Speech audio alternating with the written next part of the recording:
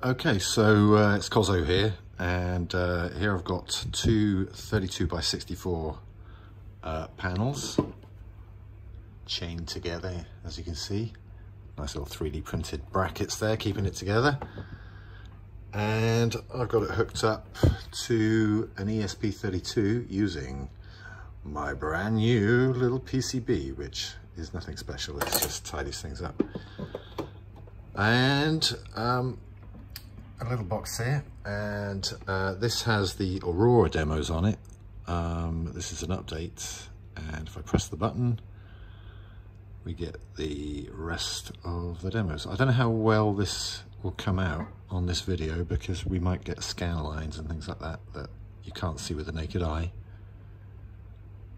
But you can click the button, you can go through. The palette will automatically update every 60 seconds or so, I think I did it at.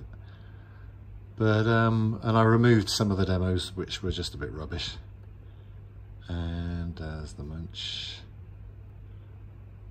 The electric mandala, which, this is just amazing. I could stare at this for ages, and I have.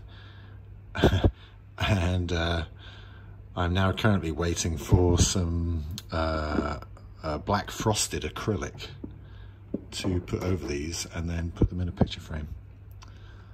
That's the simple noise, the wave, and the other one's plasma. It's quite nice.